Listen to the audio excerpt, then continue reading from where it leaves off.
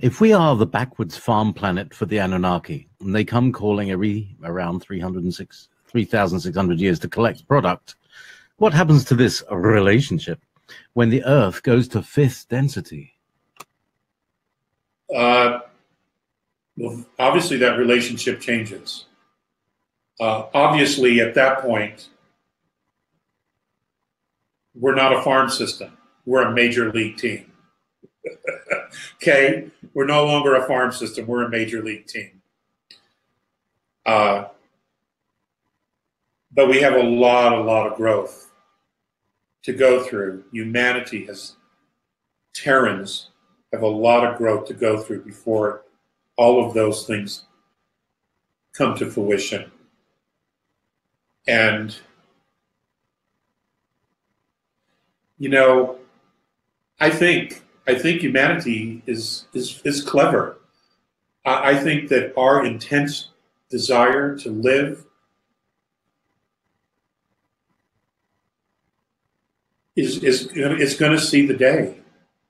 Our extremes of emotions are so unique that I think once we truly understand what that is and what that means and how we can use that to empower ourselves in a very benevolent, positive way, I think we go from being a farm team to being very close to the front of the line. I don't think it's going to take millions of years to get there. I don't believe that at all. Remember, a lot of energy is being invested in us. It isn't just about the regressives, although that was the initial reason for many of these races coming here. But you know, they're talking about mentoring. Look at the time and the resources and the energy that they have put into Project Earth.